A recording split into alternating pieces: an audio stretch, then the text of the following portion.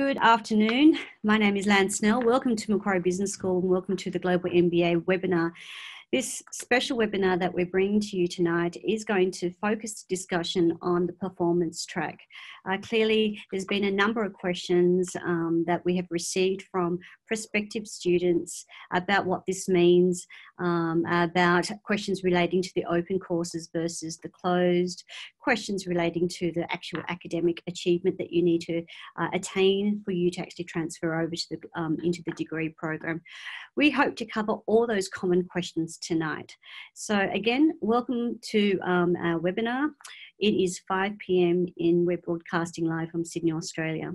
I am the Academic Program Director for the Global MBA, and it's been a really exciting year. Before I go into and open it up officially, let me introduce our very special guests. We have two students that are with the Global MBA joining us tonight so that you can hear from them what their experience has been to date. And what I'm going to ask them to do is ask them to introduce themselves briefly, and then we'll move into the presentation. So Nandita, would you mind opening it up by introducing yourself briefly to the group? Hi everyone, I'm Nandita Alva. I work in the financial services industry in Australia, and this is my second course within the Global MBA program, and I've joined via the performance track. I've had a great experience so far, which is why I'm here and I want to talk to you about it. And over the course of this presentation today, I'll be answering more questions, so feel free to ask whatever you need to in order to clarify your doubts. Thank you. Thanks, Nandita. And G-House, dialing in from Melbourne. Yes, hi everyone. My name is G-House. I'm from Melbourne. I work as an enterprise architect within the state government agency in Victoria. It's a pleasure to be here, and thank you, Len, for inviting me in. We're looking forward to all your questions. Thanks very much, G-House. Just also before we continue, a bit of housekeeping on how we can interact. I strongly encourage as many questions and as many comments that you may have along the way. We'll do our absolute best to address every one of them. So feel free to enter those comments in the comment box. You can also raise your hand and we'll try and pause and get to you as we go through. We are expecting approximately 130 people have registered for this webinar. This will be recorded as well, and we'll send it to everyone that's actually registered, whether you're able to attend in person or access the recording. So I'm just going to now move on to the slide deck. When we talk about the Global MBA, I'd like to I think it's really important to say that it is a very new, very disruptive program. It went live this year in 2019. So when we talk about how it's new, I often talk about it's re-engineered. We've actually remade the MBA because we've listened very carefully to what industry expectations are. We know that there's been a number of significant shifts in the labour market. We know that the burning platform for change is very real. When we consider the discourse on the future of work and the future of learning, and we see the shifts that organisations are undertaking, when we also factor in the pipeline in terms of the labour market now really consisting of 4 different generations, all these represent amazing changes and challenges to organisations, and it does affect how organisations are structured. It also affects how we as workers work and also the nature of work itself. And so therefore, because of those dynamic changes that are constant, they're not going away anywhere anytime soon, we need to adapt ourselves to that. When I say we, I'm talking about how we as learning providers adjust our learning options to really suit this very disaggregated labour market. And so hence every business school, every university is entertaining these set of challenges. So this is no different. The difference is our response to it. So because we're pretty methodical, because we at Macquarie Business School do our research and our homework, and because we believe that the most effective way to re-engineer an MBA is asking our end buyer what their expectation is, and that end buyer is called industry. we listen to them, and we've actually incorporated those design principles in it. So we come up with 3 main value propositions that I believe really capture the essence of the Global MBA. They include a future-focused capabilities focus, in terms of curriculum build. They include a stackable model, which allows for the learner, the student, to take on as much or as little as they want. And of course, a third component is inclusive through it being very affordable. So when we talk about 3 value propositions, the curriculum is future focused, the model is stackable, and the actual pricing is very affordable, meaning that it's very inclusive. I do think that is an important element, because what we have seen is a spectacular failure of leadership across the board. When we look at our political leaders, when we look at even in Australia, you know, and I have no joy in saying this, is that another bank has been found to be acting in a very unethical manner. So the trust has been broken.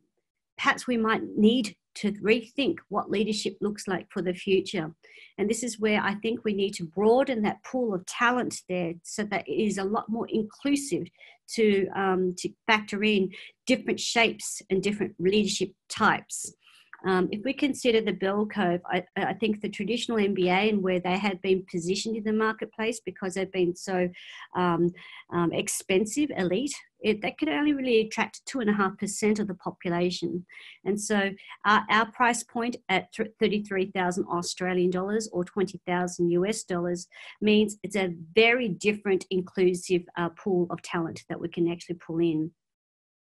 So I want to leave you with that. When we think about the Global MBA, we think about its future-focused capabilities, it's stackable and affordable.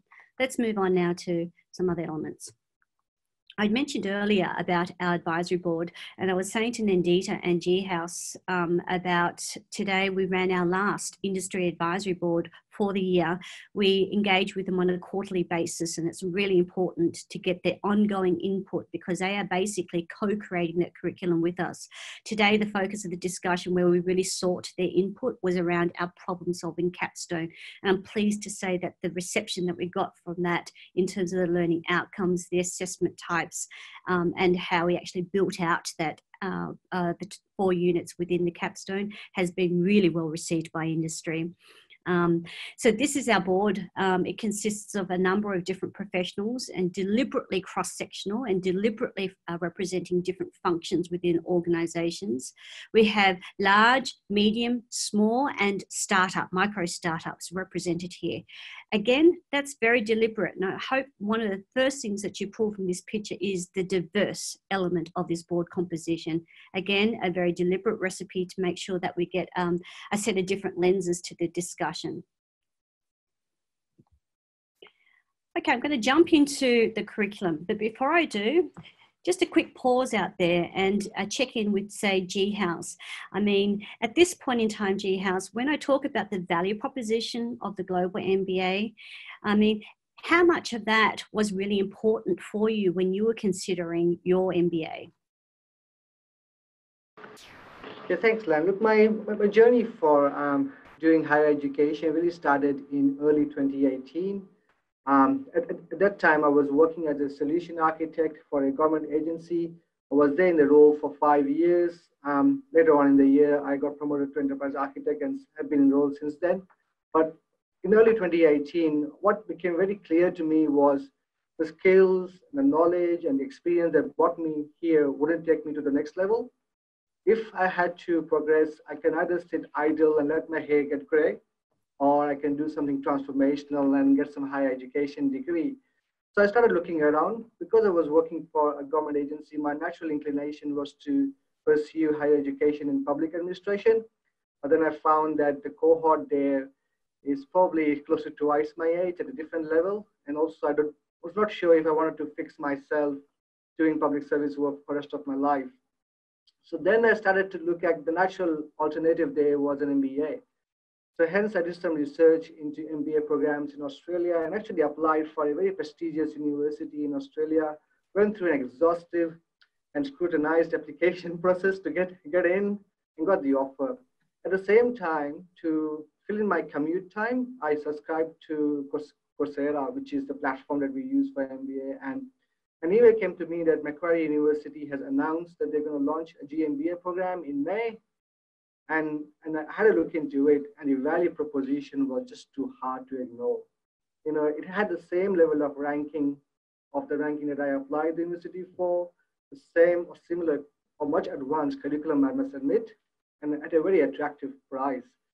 So then I decided to defer my enrollment at that university and eventually withdraw, and then enroll into this GMBA program. And I have not been disappointed so far. It's been an amazing journey so far.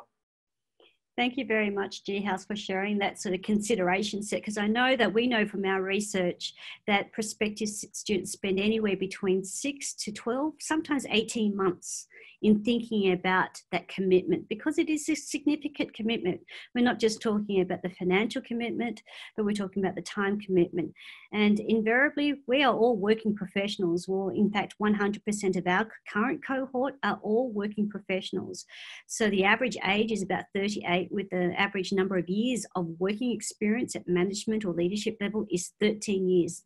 That signals a lot in terms of how busy we are, let alone with family obligations or care obligations, travel commitments with work, make it increasingly difficult for us to commit to then coming onto campus to pursue further education. We know that is a pain point out there. So obviously we're looking at different ways of delivery mode to address that need of flexibility.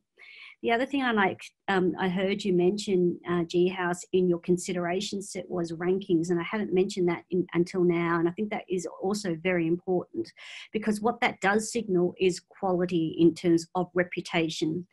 It also signals how well regarded the MBA or the business school is from an industry perspective. So I think when you are considering investing your time and money into a program, you really want a return on investment. So I always advise prospective students to really do factor in rankings. I mean, it is one proxy indicator of a quality of the business school. Thankfully, Macquarie Business School is within the Australian tertiary market. There are about 40 providers. We are ranked in the top 3. So those include AGSM, which is the Australian Graduate School of Management, which is a business school within the University of New South Wales. There is us, and there is also Melbourne Business School. We all jostle to be within that top 3. Worldwide, our Financial Times rankings we come in at number 74 globally out of hundreds of business schools. So that gives you an indication of where we are ranked globally and also within Australia. Australia is important when we talk about the quality of quality framework, because in Australia, unlike the rest of the world, it's a very rigorous process. And it is Australia's 3rd largest export sector. So it's about a $34 billion industry. And one of the first things that people mention to me when we talk about innovative models of learning for the future and the Global MBA, one of the first things they mentioned to me is, look, online learning and online MBA must be poor in quality. I will always respond by saying that we make no excuses, we'll make no compromises. Quality is always going to be throughout every offering that we have, in terms of our curriculum, in terms of the faculty that's delivering into the program, and in terms of our cohort that's coming in. No compromises, because we will not even risk our reputation on that one. So I hope that assures you in terms of what this product is all about. I will have to agree, however, with the common perception of online learning at large, and that is generally negatively perceived. And the reason why it is negatively received is because a lot of online products out there are pretty poor, are pretty ordinary.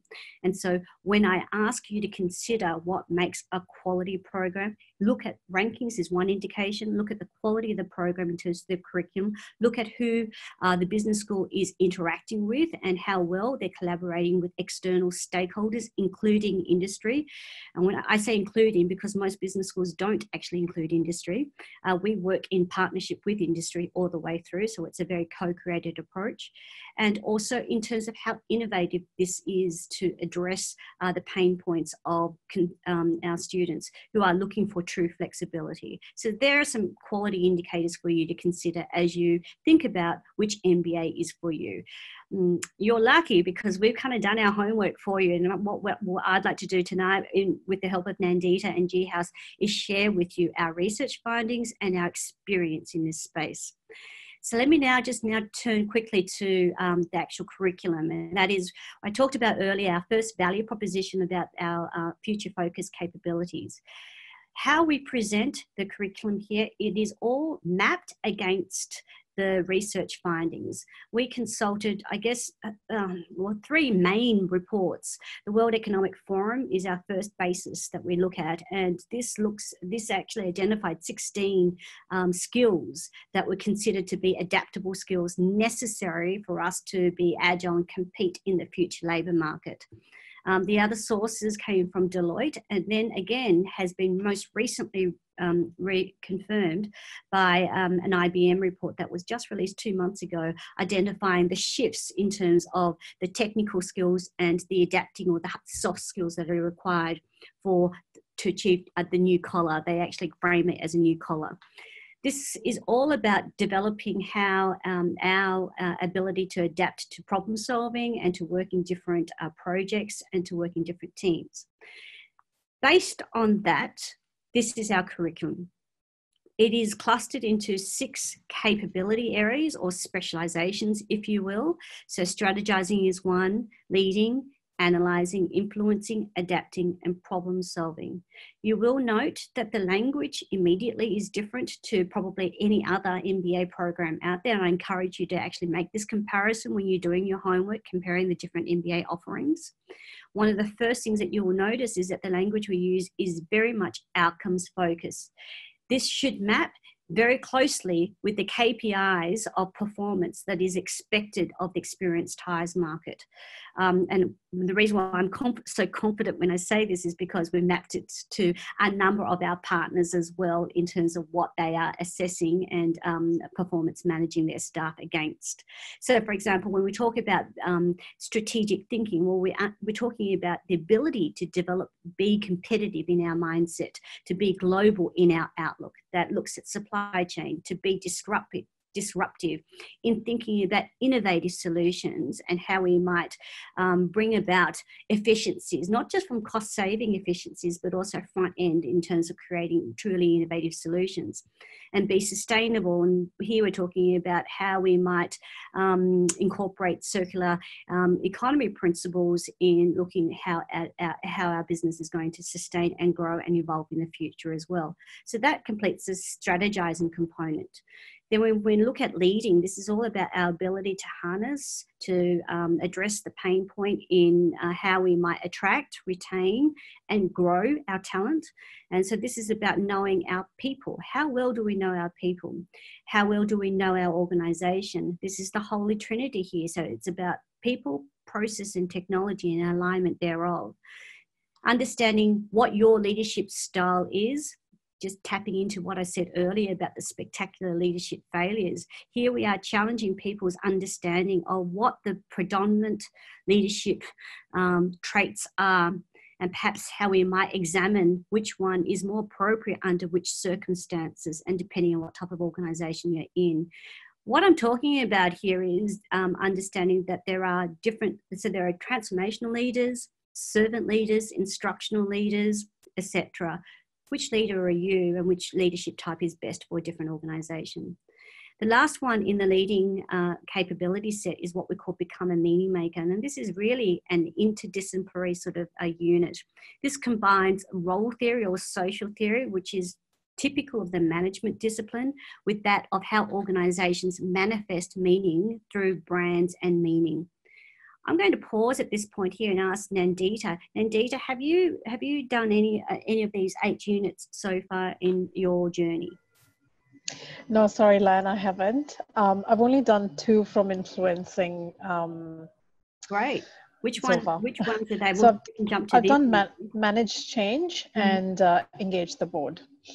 Tell me what your thoughts about those 2 units to date. Absolutely love to manage change. Now, being in the financial services industry, but I'm also sure it's topical in other industries that change is now the new norm or now the new constant. And I know because I'm currently at the management level and we're constantly looking to hire for skill sets that have this change management capability or experience. So it's no longer a specific skill set that only change managers have. It's increasingly becoming a skill set that managers want to see in everybody. So adaptability, how do you manage change, irrespective of what level you're at? Because success in terms of transformational changes at the organizational level largely depend on how individuals at various levels in the organization can adapt and harness the impact of change. So, sorry, that's quite broad, but the paper was very good. It ticked all the boxes in terms of equipping me with the skill set required to take me to that next higher level and display what's required at the level I'm operating at. Fantastic. Thanks very much, Nandita. G-House, have you done any of the strategizing or leading units as well, or? Yes, I have completed 3 of the strategizing units and currently doing the sustainable course this term. I thoroughly enjoyed it, to be honest, and very closely related to the work that I do.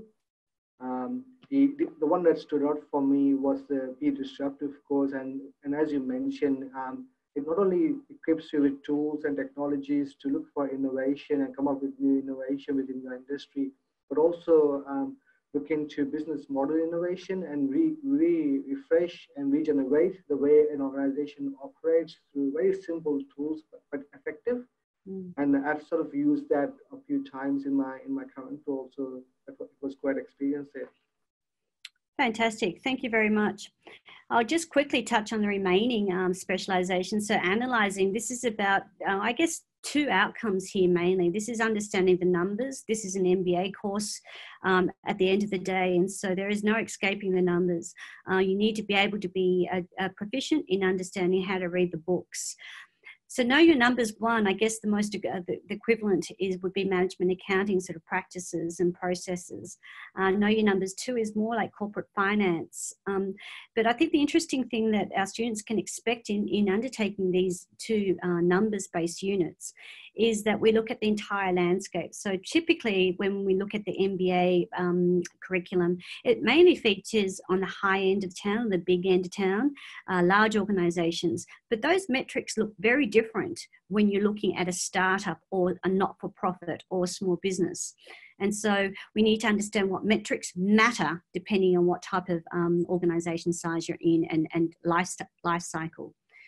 The next one is what we call generate insights, and this is developing a student's digital literacy or digital capability. So understanding how to code. This is not about writing or training students in how to write R or Python or anything like that.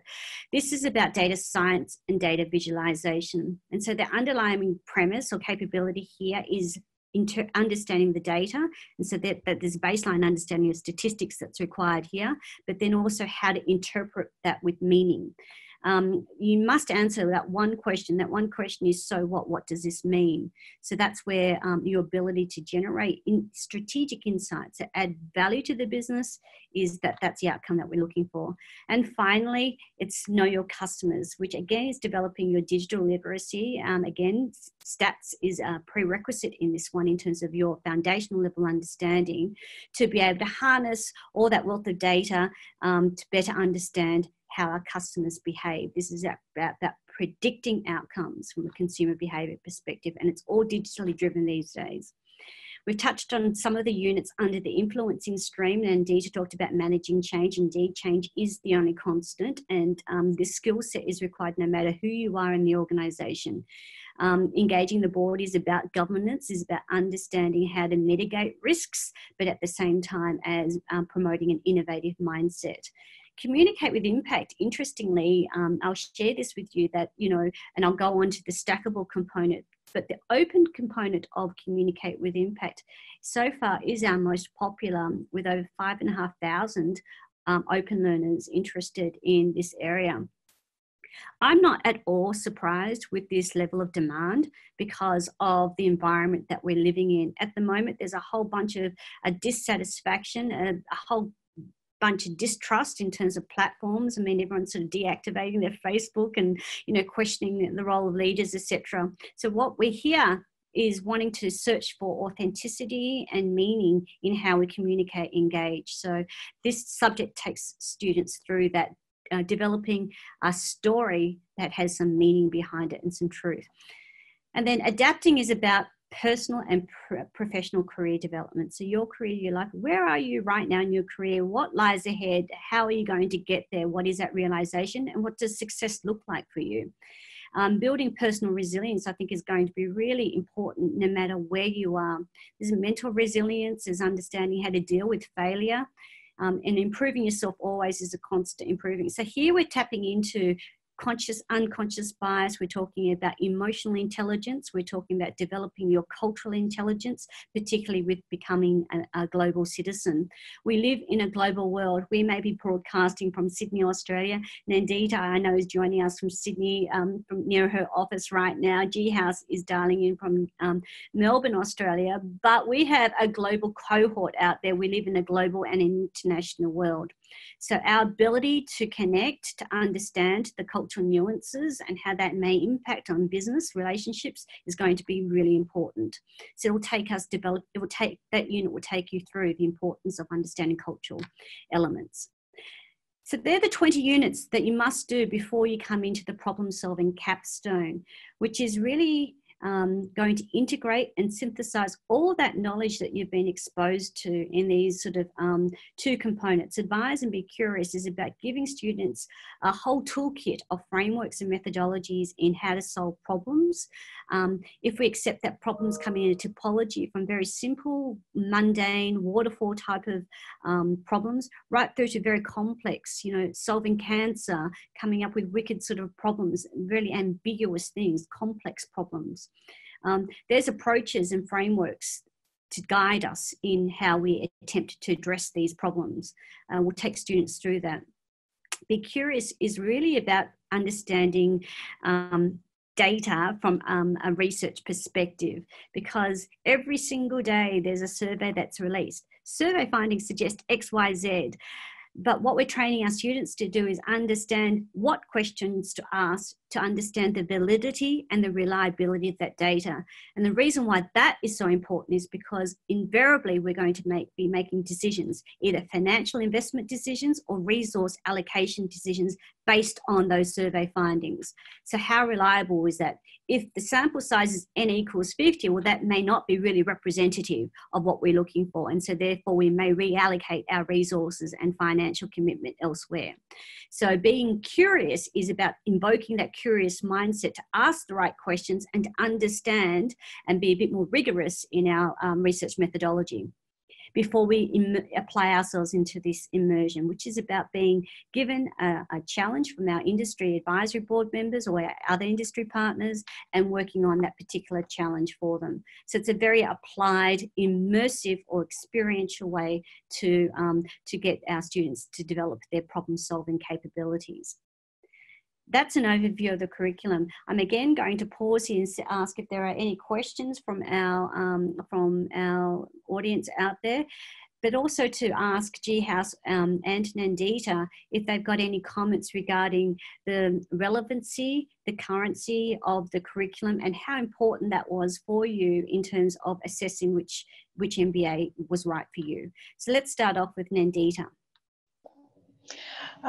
Thanks, Lan. So during my search process, I did a few open courses for other MBAs and found that some of the reading material was quite dated. For example, we talk about Yahoo or, companies that are no longer front page news.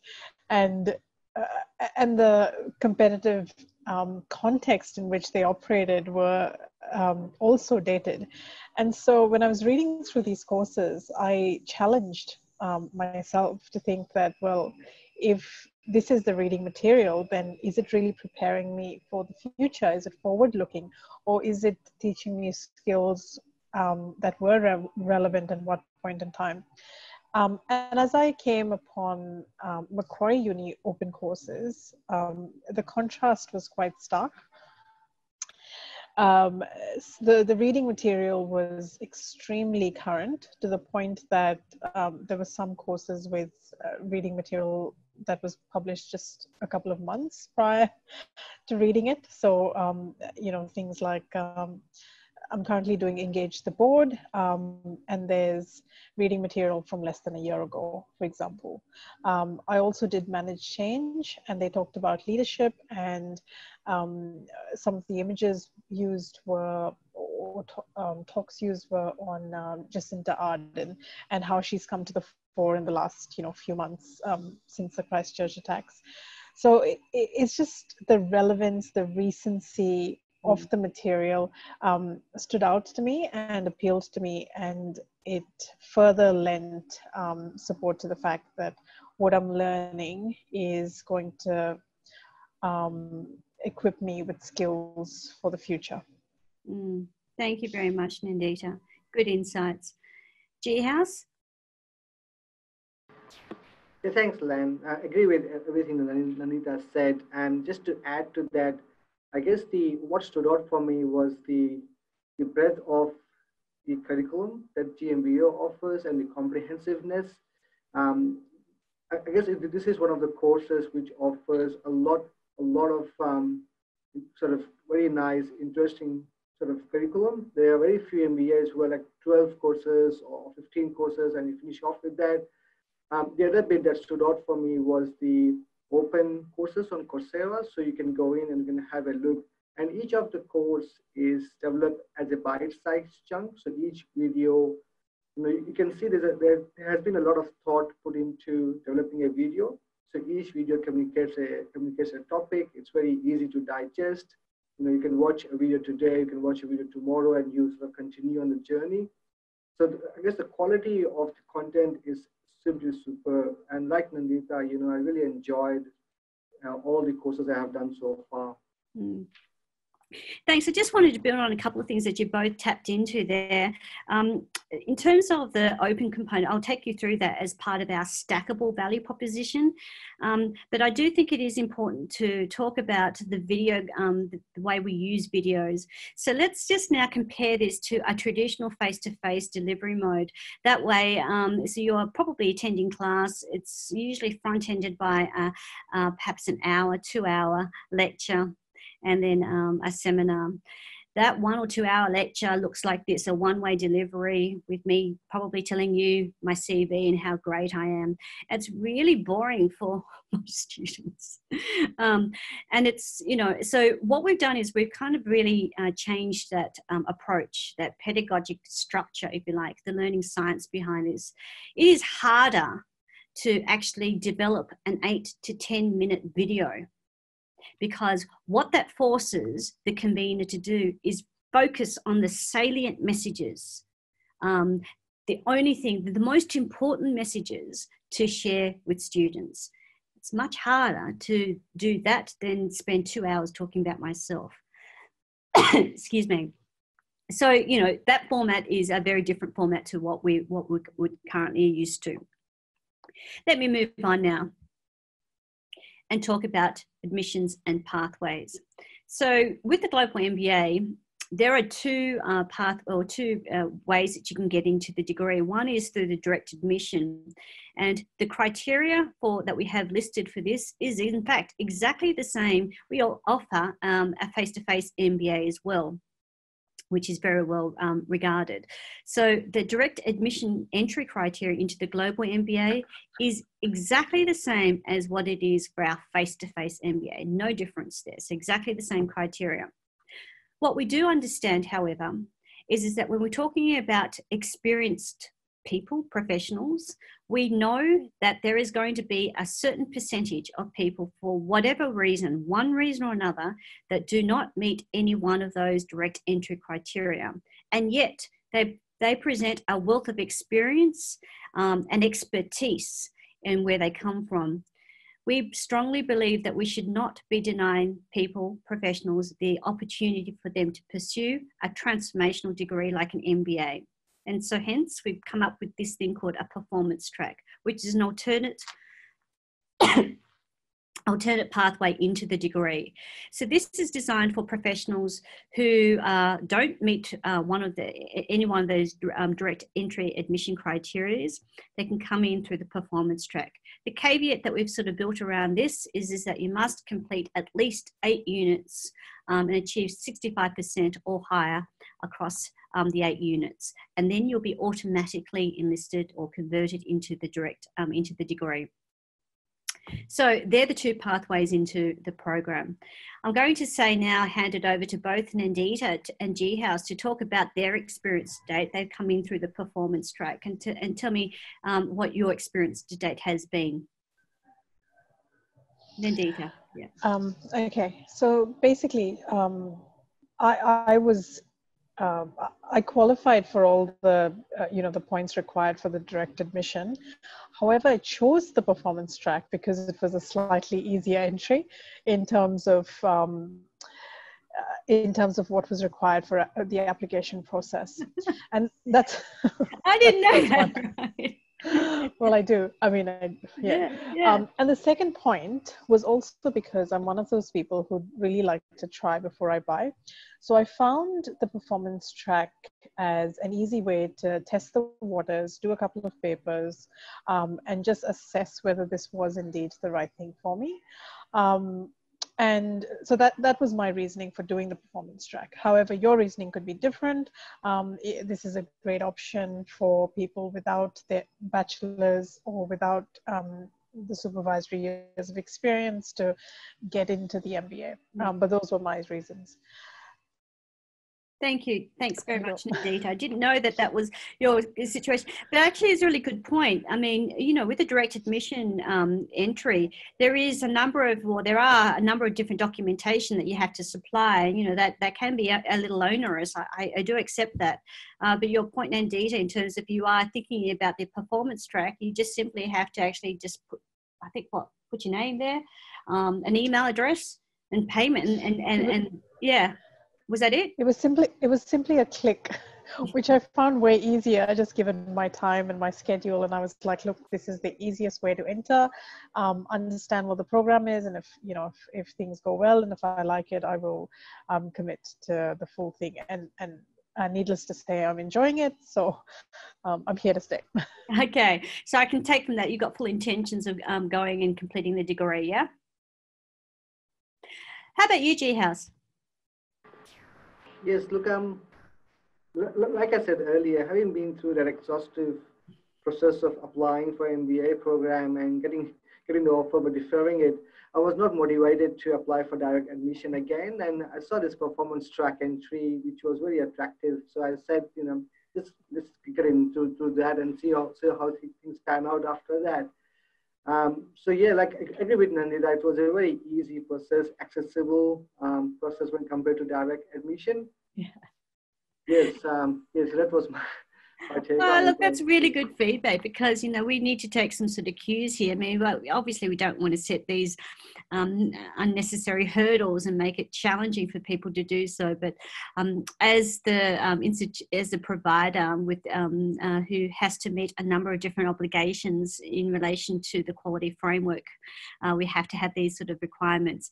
But I absolutely hear you loud and clear, and this is a lovely way of actually bypassing that, even though that you probably meet all the direct admission criteria. Yeah, and just to add to that, I guess the other reason why I selected performance track was initially the threshold was 70% for 8 courses, and I said to myself, if I am on this track, I'll be onto it. I will try and make sure I at least get 70% in each courses. So that's a way of motivating myself. So that was another reason why I joined performance track. Oh, that's a really good insight too. I didn't know that you put that as a sort of a psychological, a benchmark to achieve. It's a good stretch challenge for you. Thank you for that. Okay, let's move on. And now I'm just going to take you through some of the other aspects of the stackability component to it.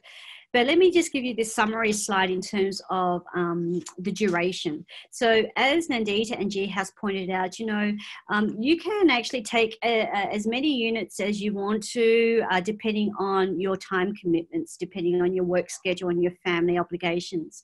What we do find, we have approximately 130 students with us right now. And how they're tracking at the moment is that they're probably on average taking 1 to 2 units a term. We run 6 terms a year. And so really what that looks like is a 20-month completion cycle, typically if you're doing 2 units a term. So there's 6 terms per year, as I said. You pay as you go. The Australian equivalent is $13.75 per unit. And there are 6 weeks. We run them in 6-week blocks with 2 or 3 weeks in between each blocks. Moving on to our next slide.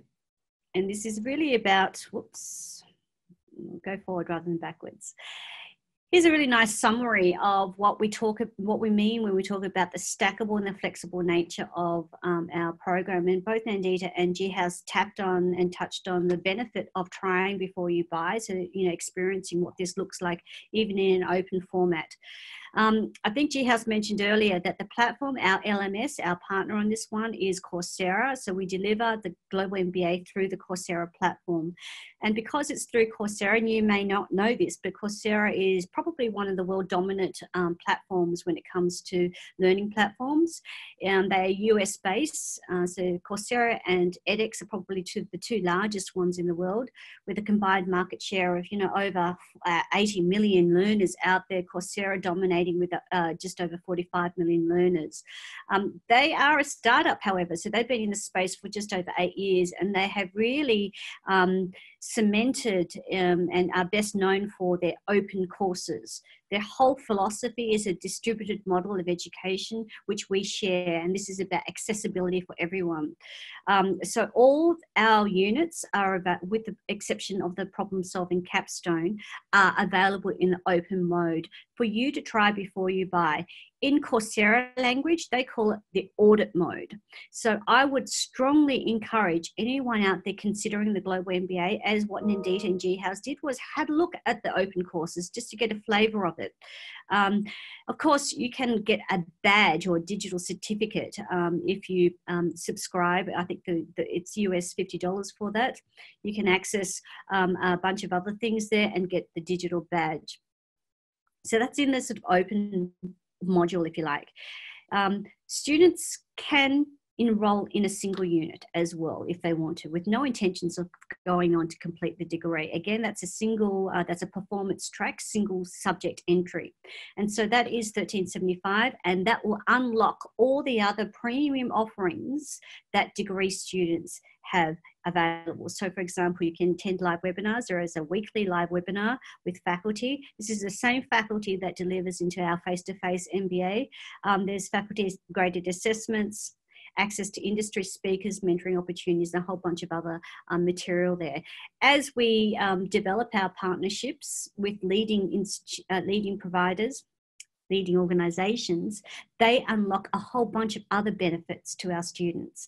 At this point in time, I'd like to make an announcement with our SAS. SAS is a global data analytics organisation.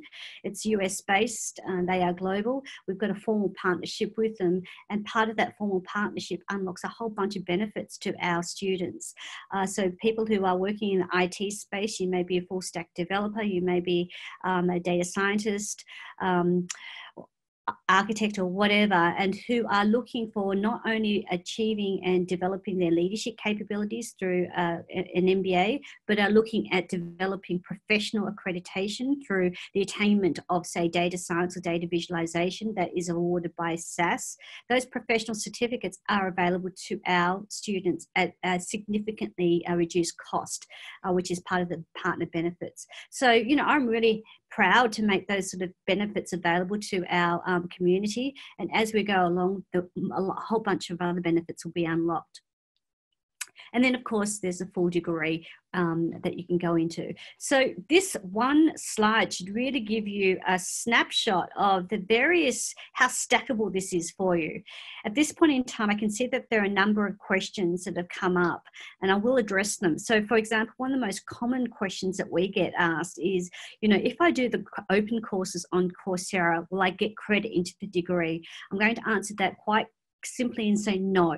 The open courses on Coursera, you do not get credits. You'll have to actually, to get credits, you actually have to enroll in a 4-credit unit, which is a single course. That actually translates through. That is a stackable component to it. I hope that addresses that question clearly. One of the other questions that are coming through is, I've done some, I beg your pardon, I've talked about that. How many units do I have to complete to progress into the degree? I think I mentioned at the beginning that if you are entering through the performance track, you will need to complete 8 units at 65% or better to be able to then enter into the degree. So that's a minimum of 8 units.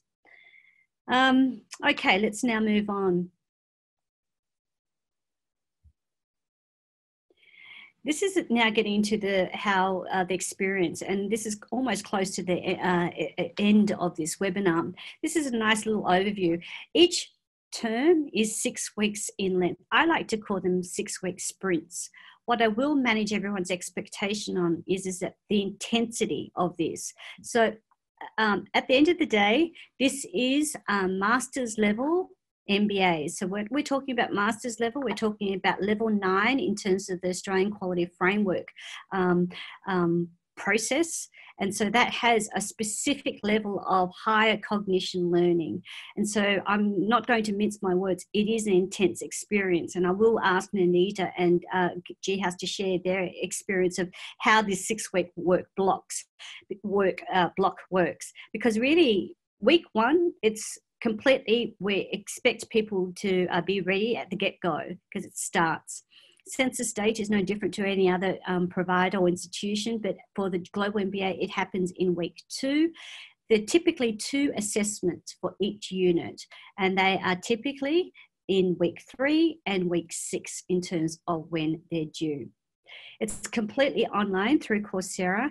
As a guideline, it's about 10 to 12 hours of study that you can sort of, you should devote per unit. You have to, well, it's not mandatory that you attend a webinar every week. In fact, a lot of people can't make it for various reasons, and therefore you can pick up the recording. There's a different group works and different assessment types regarding the individual component as well. I'm going to ask our students now, Nandita, to share your experience with some of these elements with people, please. Yeah, sure. So like Lan just mentioned, the course or the 6-week term is indeed quite action-packed. So what I found is that the curriculum becomes available or gets unlocked a week before the start date. So that 1 week gives me a huge opportunity to try to get myself up to speed as much as possible prior to the start of the term, especially if I know that during the term I'm going to have certain other commitments which will perhaps put me behind schedule. So my advice would be to use this time effectively as much as possible.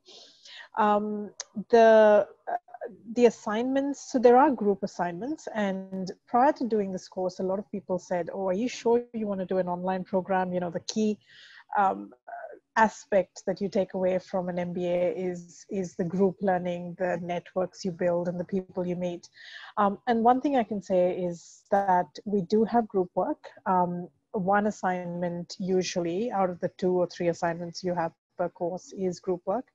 And you get paired or grouped with people who are in geographically similar time zones to you. And that helps because sometimes, you know, these networks come in handy.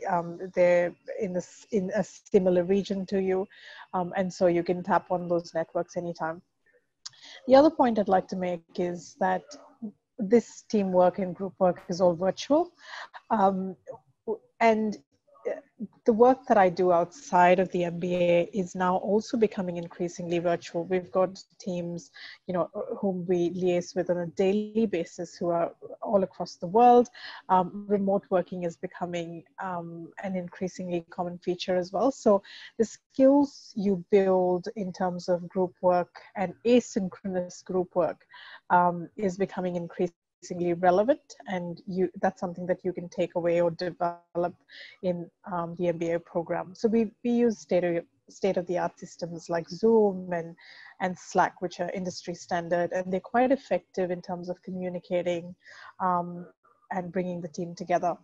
And it's just something that you start getting better and better at. And you need to, because incidentally, these are exactly the same technologies we use at work outside of MBA.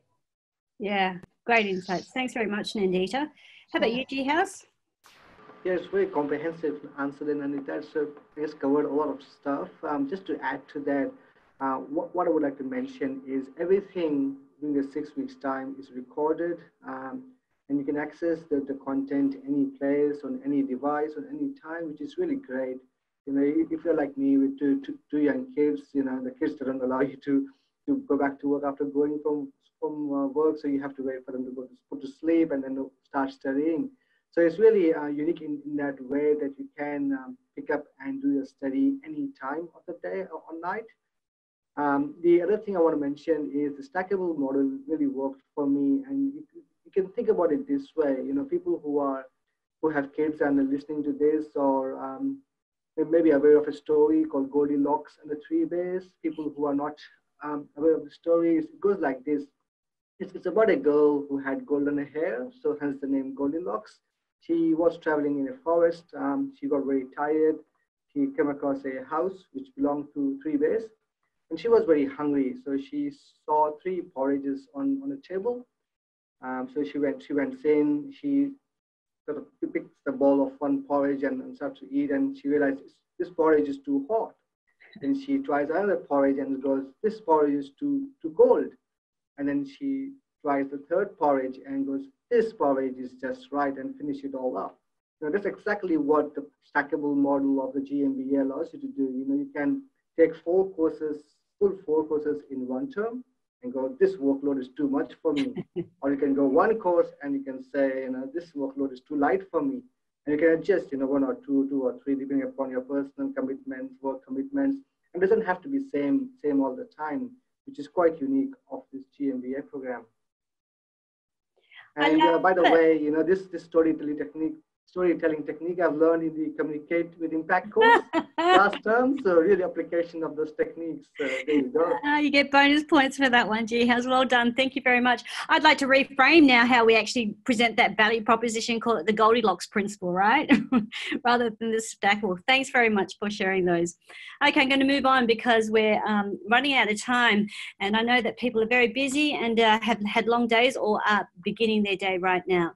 This duration overview just gives you 4 different paces, if you like. And here's another analogy. If you're a runner, you know what type of pace that you run.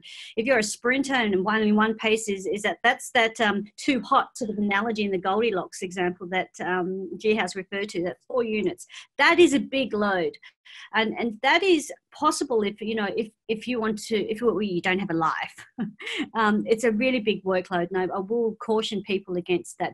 So here's what I would advise people: if you are working full time and invariably in a fairly demanding role, probably do a combination between a light and a steady pace. That's 1 or 1 to 2 units a term, and that should take you about 20 months to complete.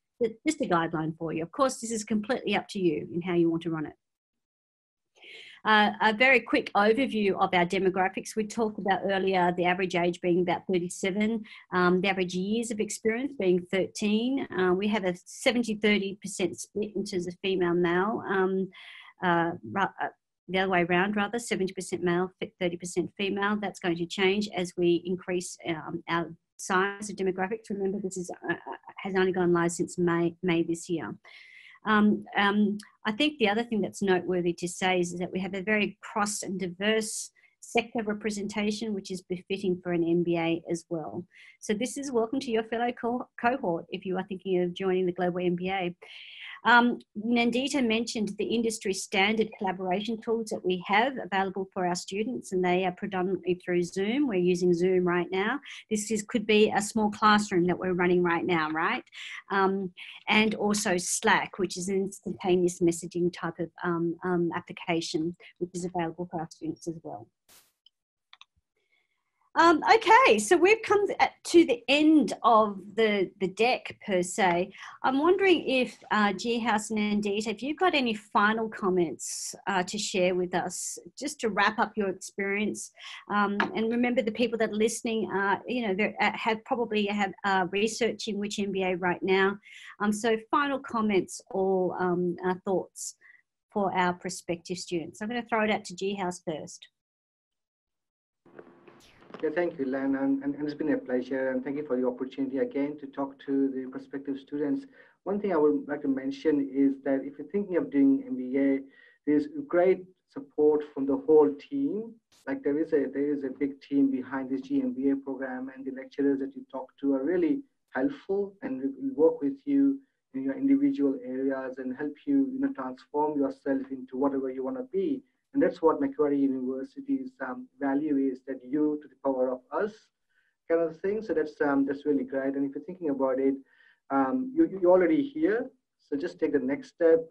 Like Nandita or myself, feel free to enroll into stackable or performance track entry and see how you go. But unless it's up to you to take that next step.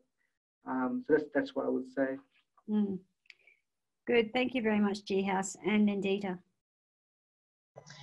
I'll just leave you with a comment that my manager made. So I was at this crossroad where I was trying to decide between a technical higher education degree and a soft skills degree.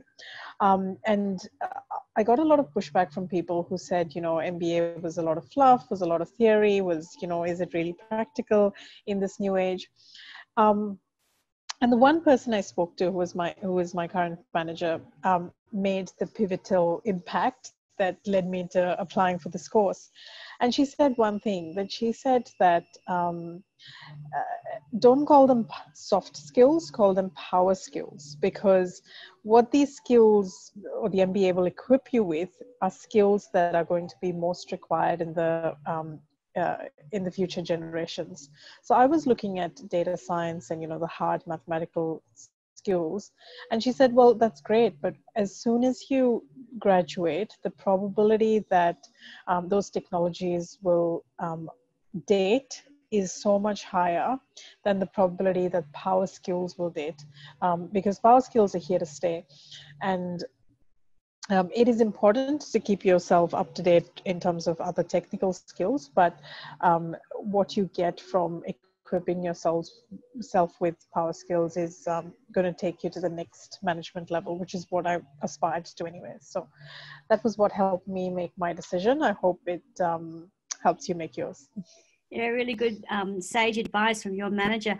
I completely agree with that. I often talk about this when we do seminars about the future of work, and how I conceptualize it is that hard skills are soft and soft skills are hard. Basically building on what your manager said to you, Nandita, in that hard skills are easily replaceable and instantly disruptive.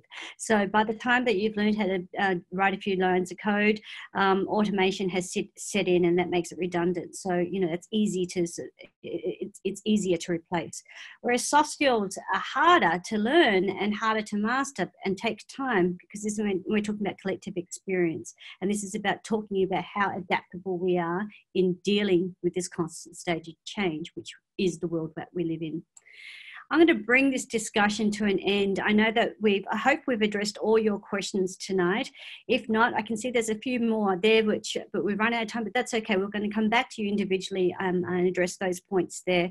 Of course, this is going to be recorded, and we'll be issuing it out to all people who've registered. A special thanks to G House and Nandita for devoting an hour of your time this afternoon. I know you've had a long day to share with you. Please feel free to contact myself or any member in the team if you have any further questions. I wish you a very good day or a very good evening, and thank you again for listening to the Macquarie Business School webinar. Thanks and good evening.